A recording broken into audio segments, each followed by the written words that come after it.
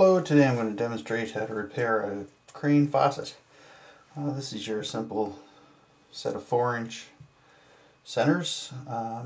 They also come in 8-inch, and 4-inch being the width of the handle center. Very first thing to do whenever working on any faucet, this one has a chain on it, is to take that and stick it in the drain.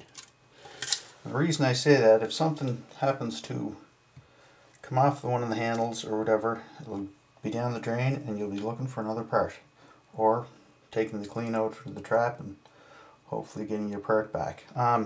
Crane makes a metal handle and an acrylic handle. It's just a matter of popping the top off of the handle. There's a Phillips screw inside here, and the handle lifts off. So we take the cap, same thing, you take the cap off of this handle. It's a Phillips screwdriver. Which removes the screw, pop it up. And with the acrylic handle, there's another piece of chrome here that they've put in order for the handle to clasp onto the faucet well. If for some reason that is a little stiff, you're going to turn your handle so that it goes up all the way.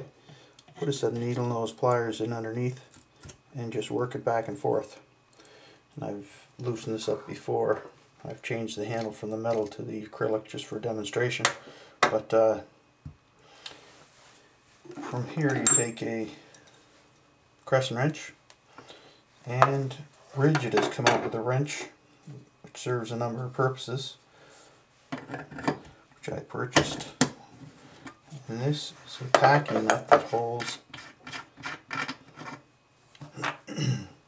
a gasket in place to prevent any wire from coming out around the cartridge. And there is a gasket. This one is made of leather. So I'm tossing that to the side. They're made of leather, they're made of rubber, they're also made of cork. And today the most common is cork because it's the cheapest of the gaskets, but they all do the same purpose and they work the same. Rubber, I like that, you can usually actually reuse it, but anyway, it's up to yourself. This Rigid wrench actually fit on that nut, and it also fits on the cartridge. I just found out. And that was a little snug. And a crescent wrench will serve the exact same purpose here. Water. Take a towel. Lay it in place. And this is a hot cartridge. The hot and the cold turn in separate directions, but when I'm replacing the cartridge, I use cold all the time. Therefore the cold and hot shut off the same way. The only time that you really need a cartridge to swing to the left is if you have dialyse handles, which are the blade handles. You'll see them in hospitals and restaurants and so on.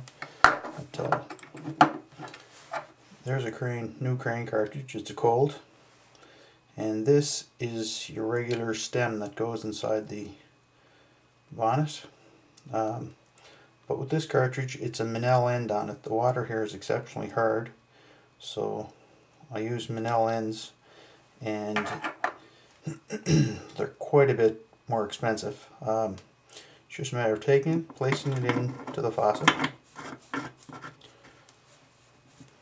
Taking either your cork gasket or your rubber gasket, putting it around it. We snug this up first. One thing to remember: make sure that when you put the cartridge in to tighten up, that the stem is all the way up to the gasket, and that will allow it to tighten in properly. And when you turn this in, don't over tighten it. Over tightening the cartridge will actually bend the brass a little. Same thing when you put your gasket on there, you're going to take your packing nut, put it down. Same thing, do not over tighten this, because you'll find if you do, it will be a little bit harder to turn, and you'll be questioning yourself, why has that happened? And if it does, it's just a matter of backing this nut off a little, and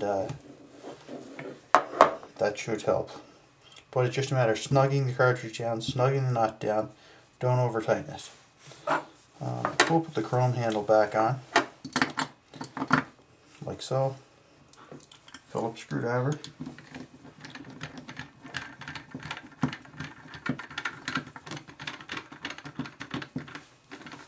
Tighten that back into place. Matter of placing your tab in, and there you go. That simple. Crane's a great product. It's been around forever, and don't forget, stick your plug in the drain. Could save you a few headaches in the future. Good luck and have a great day.